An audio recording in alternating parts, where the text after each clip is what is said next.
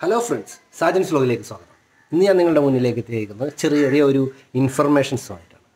എന്താണ് ഇൻഫർമേഷൻ അല്ലേ? നിങ്ങളൊരു കാര്യം ശ്രദ്ധിച്ചായിരുന്നു.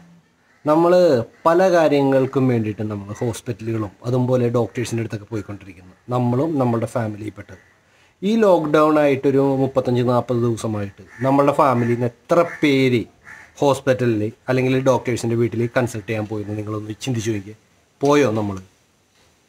വളരെ അപൂർവമായിട്ട് പ്രായമായ ആൾക്കാരെയും കൊണ്ട് പോയിട്ടുണ്ടെങ്കിലല്ലാതെ നമ്മളാരും ചെറിയ ചെറിയ കാര്യങ്ങൾ പറഞ്ഞ് ഇതേവരെ ഹോസ്പിറ്റലിൽ പോയിട്ടില്ല. എന്താണ് അതിനുള്ള കാരണം? ചിന്തിച്ചിട്ടുണ്ടോ നിങ്ങൾ? നമ്മൾ വീട്ടിലിരിക്കുമ്പോൾ ഇപ്പം ഞാനിങ്ങനെ ചിന്തിക്കുന്ന ഒരാളല്ല. നമ്മൾ പക്ഷേ വീട്ടിലിരിക്കുമ്പോൾ ഇതുപോലെയുള്ള ചിന്താഗതിയും അതുപോലെ തന്നെ മറ്റുള്ള ആൾക്കാർ ഒരുപാട് കഴിവുള്ള ആൾക്കാർ ഇതുപോലെ ചിന്തിച്ചതും നമ്മളിലേക്ക് എത്തിച്ചപ്പോൾ അത് എൻ്റെ സബ്സ്ക്രൈബറിനേക്ക് എത്തിക്കുന്നതിന് വേണ്ടിയിട്ട് മാത്രമാണ് ഞാൻ ഈ വീഡിയോ നിങ്ങളുടെ മുന്നിലേക്ക് ചെയ്യുന്നത്. മനസ്സിലായോ? ഓക്കെ, നമ്മളിപ്പോൾ ഒരു കല്യാണമാണെങ്കിൽ തന്നെ അവർക്ക് വേണ്ടപ്പെട്ട അത്യാവശ്യത്തിനുള്ള ആൾക്കാരെ മാത്രം വെച്ചിട്ടാണ് ഇപ്പോൾ കല്യാണം നടക്കുന്നത്. ഒരു 5-6 പേര്.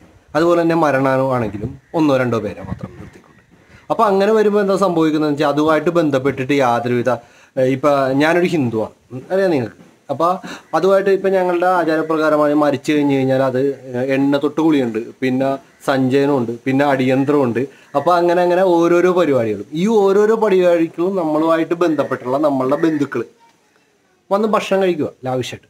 ഓക്കെ, ഇത് മരണത്തിന്. ഇതുപോലെ തന്നെയാണ് നമ്മളുടെ വിവാഹ ചടങ്ങിനെ പറ്റി പിന്നെ പറയേണ്ട കാര്യമില്ലല്ലോ, ഞാൻ പ്രത്യേകിച്ച് പറയണ്ട. വയറ് വരെ വാടക എടുത്താൽ പല ആൾക്കാരും കഴിക്കാൻ പോകും.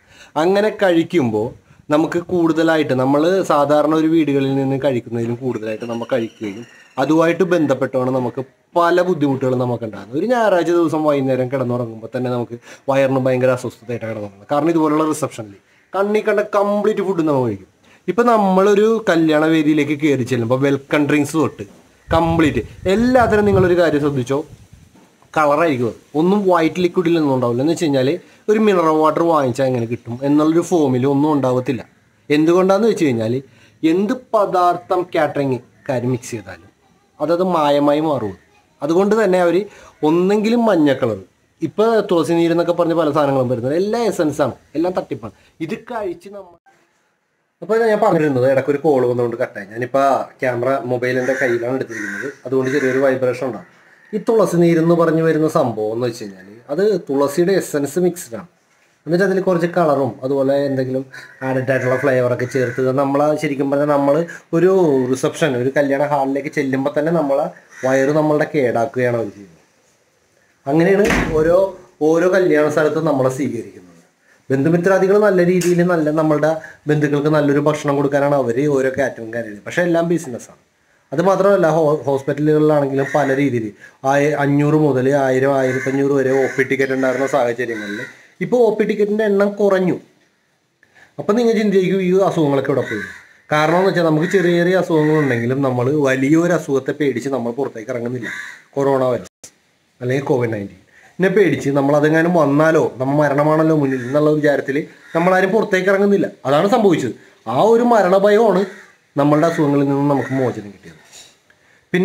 പിന്നെ പറയേണ്ട കാര്യമെന്ന് വെച്ച് കഴിഞ്ഞാൽ നമ്മൾ ഈ ഹോസ്പിറ്റലുകളിൽ നമ്മൾ ട്രീറ്റ്മെൻറ്റിന് ചെന്നിട്ടില്ല എന്ന് പറയുന്നത് പോലെ തന്നെ ഹോസ്പിറ്റലുകളിൽ ഉണ്ടായിരിക്കുന്ന അസുഖ സംബന്ധമായ മരണത്തിൻ്റെ അളവും കുറവാണ്. എന്ന് വെച്ചാൽ ഓൾറെഡി സാധാരണ ഇപ്പോൾ ഒരാൾ മരുന്ന് അല്ലെങ്കിൽ ഒരു ഹോസ്പിറ്റലിൽ ചെല്ലാതെ മരുന്ന് കിട്ടാതെ മരിച്ചു എന്നും പറഞ്ഞ റിപ്പോർട്ട് ഇതേവരെയും ചെയ്തിട്ടില്ല. അതിനർത്ഥം എന്ന് വെച്ച് കഴിഞ്ഞാൽ ഹോസ്പിറ്റലിൽ ചെന്നേക്കുന്നവർ ആവശ്യമായ മരുന്നുകൾക്കും ആവശ്യമായ മെഡിസിൻസിനും വേണ്ടി മാത്രമാണ് ചെന്നിരിക്കുന്നത്, അല്ലാതെ ആരും ചെന്നിട്ടില്ല. അപ്പം നമ്മൾ മനസ്സിലാക്കേണ്ടത്, നമ്മൾ മനുഷ്യരെന്നുള്ള രീതിയിൽ നമ്മൾ മനസ്സിലാക്കേണ്ട കാര്യങ്ങൾ അതിനുള്ളൊരു ഹിൻ്റാണ് ഞാൻ ഇട്ട് തരുന്നത്. എന്ത് നിങ്ങൾ മനസ്സിലാക്കണം ഒന്നും ഞാൻ പറയുന്നില്ല, ഞാൻ പറയാൻ ആളല്ല. ഓക്കെ, ഇതാണ് ഞാൻ ഇന്ന് നിങ്ങളിലേക്ക് എത്തിക്കാൻ വേണ്ടി ഞാൻ ഉദ്ദേശിച്ചത്. ഓക്കെ, അപ്പോൾ നമുക്കിനി അടുത്ത വീഡിയോ കാണുന്നവരെ ഓക്കെ, ബൈ.